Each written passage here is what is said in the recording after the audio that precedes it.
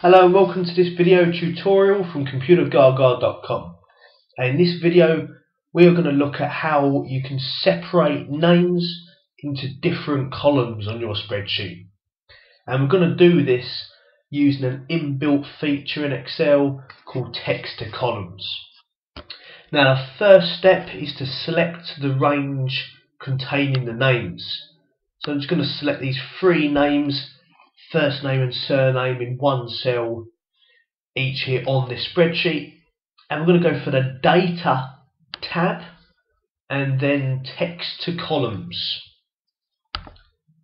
and that will start up this text to columns wizard where it asks you how your data is structured. For us to separate this data into different columns, how will Excel know where to perform the separation? And in this example, and in most cases, our data is delimited. It does not have a fixed width. Wiley is a shorter first name than Donald. We're going to leave this as delimited and click next, so that it prompts us for the delimiter character. So a text character that has been used to separate the names in this scenario. Now I'm going to uncheck tab and check space, as the words are separated by a space.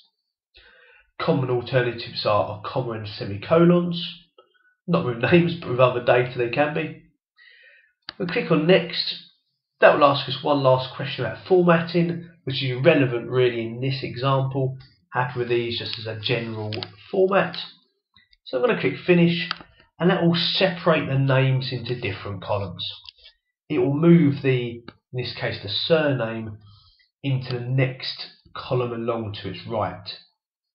So it was important in this example for it to work that this column C there, was empty in preparation for that. Just to demonstrate, if I undo that step and if I make up some data to put into this column,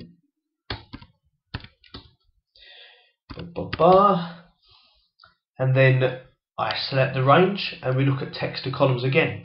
Text to columns on data, delimited, space, let's finish that.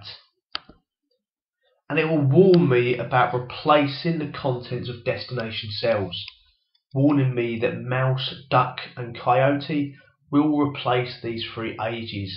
So if I clicked OK, obviously I don't really want to here, but if I clicked OK, I would lose that data. So very important for us to insert a column in preparation for whatever data you are separating before performing text to columns. And that is how we can separate names into different columns on a spreadsheet. I hope you find this useful. Please check out some of our other tips and tricks at Computergaga.com.